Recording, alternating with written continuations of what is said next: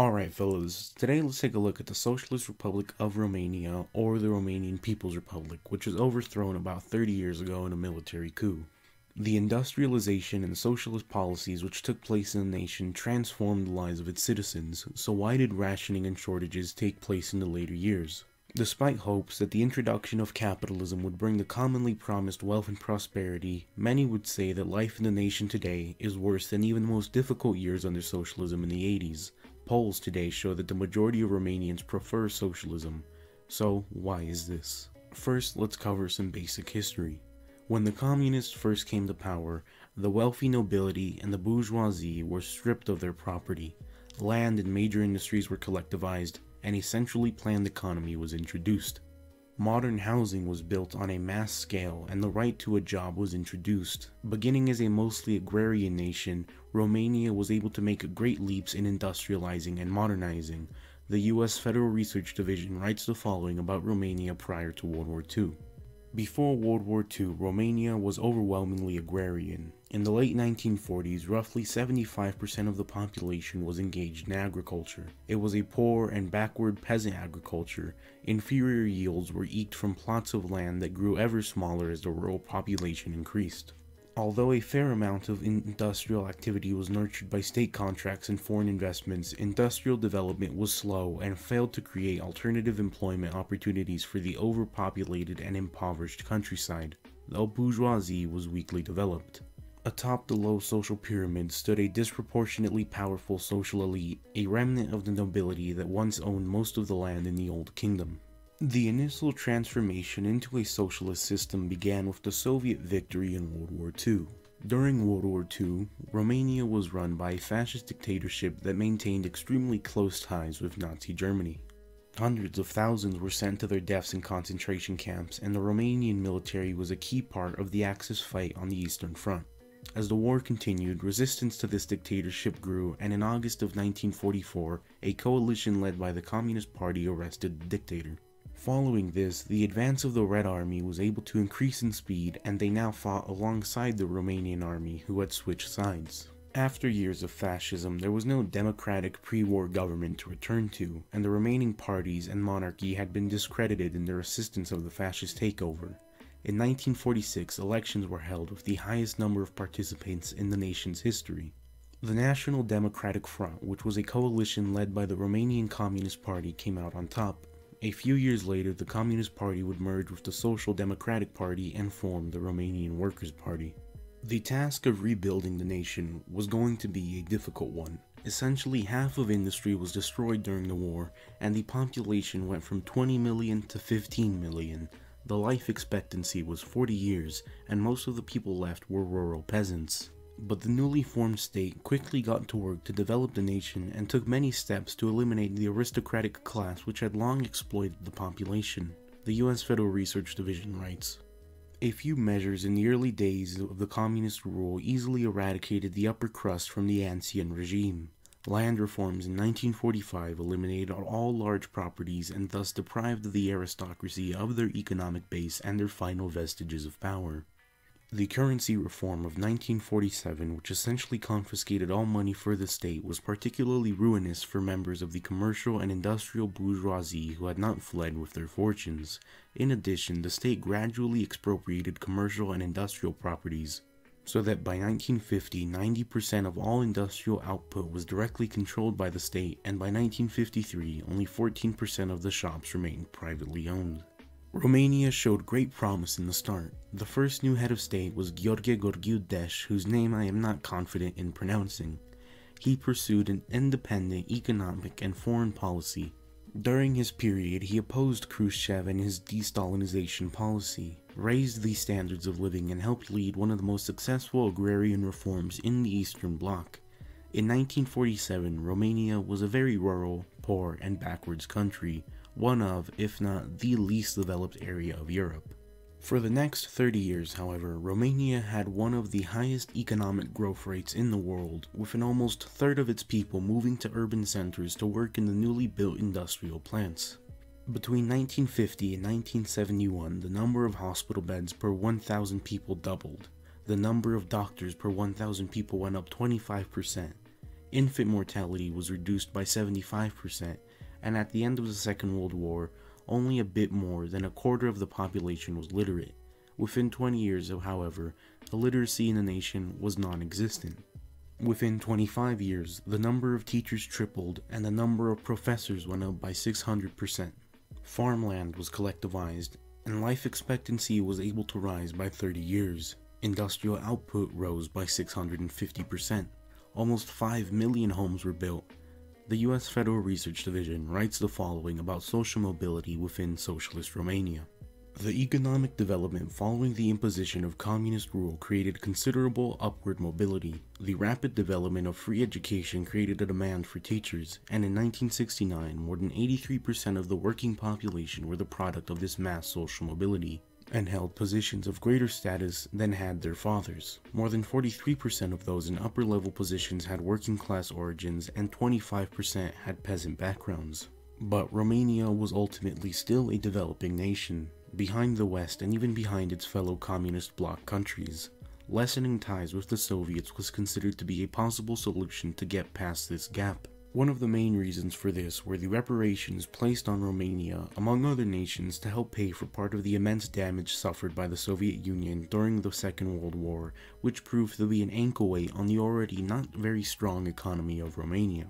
Around the 50s, Romania began to establish economic relationships with Western capitalist nations to further distance themselves from the Soviets. Around this same time, in the late 50s, Romania negotiated the removal of Soviet troops from the nation, being the only Eastern Bloc nation to do so. Fast forwarding to the 1970s, it was a period of very impressive growth for the nation through trade with the West and the introduction of foreign credit. However, this increasing relationship with the West came hand in hand with increasingly reactionary positions. Romania recognized the FRG over the GDR and established ties with Israel. Romania would increase its reliance on Western loans at high interest rates from organizations like the IMF and the World Bank. When these loans were first taken, the IMF was viewed as a much more neutral entity compared to its reputation today. And because Romania had taken a relatively middle ground position in the Cold War, they figured that they were safe from any aggressive moves from the UN-backed entity. But certain clauses of the loans led to an exponentially increasing debt. These debts came back to bite them following the energy crisis of the late 70s and the global financial crisis of the early 80s, which led to a steep increase in oil prices, which led to a steep drop in Romania's revenue from exports, alongside a severe earthquake which heavily damaged industrial facilities. Romania became trapped in this extreme debt that threatened the survival of the nation, which it could not pay off. Beginning in the early 80s, Romania began to ration power and food, with as much products as possible being exported to pay down the loans. People suffered the winter cold with their heat being shut off, and non-basic foods like meat and milk were hard to find. People were essentially living with the bare minimum. Around the same time, the Soviet Union began to undertake capitalist reforms and attempt to create positive relationships with the West. One of the effects of this was the steep decline in trade with its fellow socialist nations, which deeply damaged their economies, as well as pushing their fellow socialist nations to undergo liberal reforms. This further damaged the economy of Romania. By early 1989, Romania had freed itself from its debt and created laws against taking any further foreign loans. Yet despite this, the rationing continued, and so did the growing discontent within the population.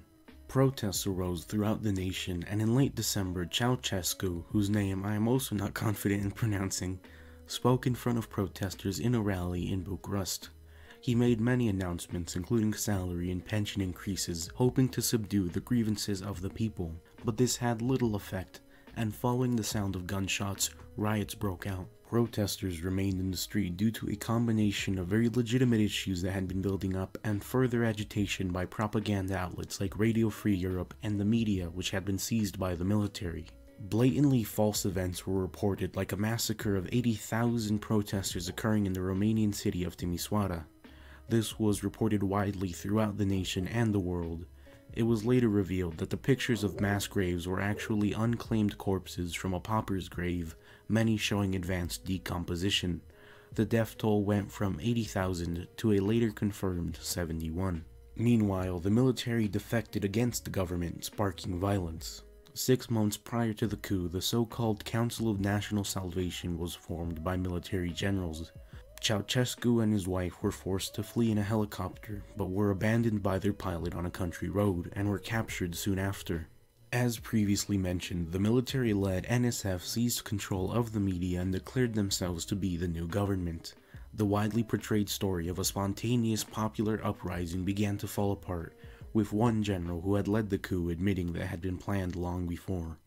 A secret military tribunal charged Ceausescu and his wife with crimes which were later openly revealed as fabricated, and they were both executed soon after. The following days saw the entire leadership of the Communist Party imprisoned, with some communists even being lynched in the streets. The NSF did not take long in outlawing the Communist Party. U.S. Embassy cables stated that the events has made it possible to pursue in numerous heretofore unthinkable ways our fundamental policy goals in Romania. Recent investigations have also led prosecutors to say that the protests themselves were orchestrated by the Romanian military. The case was reopened in November 2016 for the 4th time, and according to the investigation team, the inquiry determined that there was a deliberate disinformation campaign using state television and radio in 1989 in order to create a state of panic. It was also stated that the prosecutors have identified the source of the blasting noises that caused panic at the rally and led to protest against Ceausescu.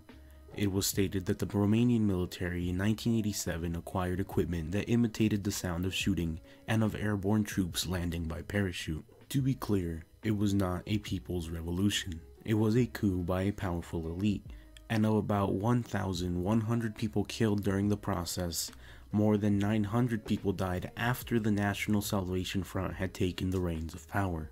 Documents released for the criminal investigation have also supported the idea that it was anything but a popular revolution, including the statements of over 12,000 witnesses. In one such statement, a military commander stated that he had received orders to destroy the Bucharest Central University Library in order to create the image of heavy fighting. U.S. legal experts advised Romanian politicians in the creation of new laws and its new constitution. Romania was quickly turned into another neo-colony for the U.S. New laws allowed 100% foreign ownership of investments, state-owned enterprises were sold for dirt-cheap prices, and the generous social services were stripped. By the mid-90s, half of the Romanian people lived on less than $160 a month, made even worse by the removal of price controls and subsidies on food. Unemployment, which previously did not exist, ravaged millions, and inflation reached 300%. The new government relied on the support of the right wing and subsequently fueled it. This led to massive increases in violence against ethnic minorities throughout the nation. One New York Times article writes, "The millions of gypsies of Eastern Europe have emerged as great losers from the overthrow of communism. Many of the economic and social protections that gypsies enjoyed in Hungary, Romania, and Czechoslovakia collapsed, permitting a revival of the open prejudice and persecution that have marked the history of the Roma, as gypsies prefer to call themselves."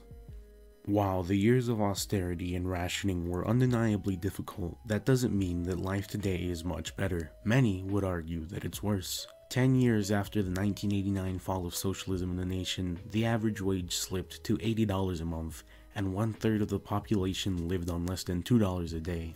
It's gotten so bad that Romania has the highest levels of emigration in Europe, with over 3.5 million people leaving the nation since the fall of socialism. The population of Romania has actually decreased by 12% since 2002. It remains one of the poorest nations in the EU, and 85% of jobs pay less than the minimum needed to survive. 70% of the country's rural population are living below the poverty line, according to the World Bank.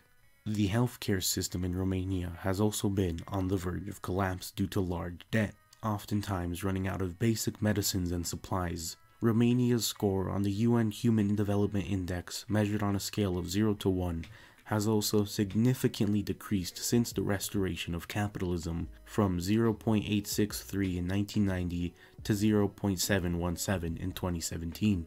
All this is also reflected in public sentiment, with one poll of Romanians showing that 63% of the survey participants said that their life was better during communism. In 2010 and 2011, the Center for the Study of Market and Opinion conducted 3 opinion polls with regard to the Romanian public perception of communism. According to these surveys, about 60% of the Romanian population believes that communism was a good idea, while only a quarter consider it to be a bad idea. The results are even more pro-socialism if we look at the older generations who would have experienced it longer and into their adult lives. 74% of those older than 60 considered communism to be a good idea. One 68-year-old retiree states, "I regret the demise of communism, not for me, but when I see how much my children and my grandchildren struggle. We had safe jobs and decent salaries under communism. We had enough to eat and we had yearly vacations with our children." One 60-year-old stated, "Now young people have no idea what will happen with them after they finish school. We have never had such problems. We had a future perspective. We knew from the first year what we would do." Another stated, when asked if he would go back, "Yes, I had a secure job, some benefits, a gas cylinder, and a house, which is the most important thing a person could have. People were so free that you could walk in the street without worrying that anyone would beat you up or take your girl away." When he was asked about the austerity period, he responded, "You are too young. You only know stories. When a family wants to buy a new fridge or a stove, they tighten the belt a little. And so, Ceausescu tightened things a little in order to make a road." A 2010 poll conducted by the Romanian Institute for Evaluation and Strategy provided similar results. 54% claimed that they had better living standards during communism, while only 16% said that they were worse. Also, 49% stated that Ceausescu was a good leader, while only 15% said he was bad. One Washington Times article states, "A tanking economy has left many Romanians longing for a return to communism because they think that the democratic and free market reforms of the past 2 decades have failed. They view communism as a system that guaranteed stability and safety. In the 4 decades prior to the 1989 revolution that toppled Ceausescu, the communist regime guaranteed citizens a job and a home. Once capitalism was ushered in at the end of 1989, the industrial mammoths of Ceausescu's era collapsed quickly, leaving more than 1 million people jobless." Romania's best years and achievements did not occur under the domination of capitalism and imperialism. They occurred through planning on the basis of human needs and breaking the restrictions of a profit-based system. So we've reached the conclusion of the video. If you've enjoyed, go ahead and like, subscribe, follow on Instagram and Twitter, join the newly established Discord, drop any suggestions for videos in the community tab, and I'll see you guys next time.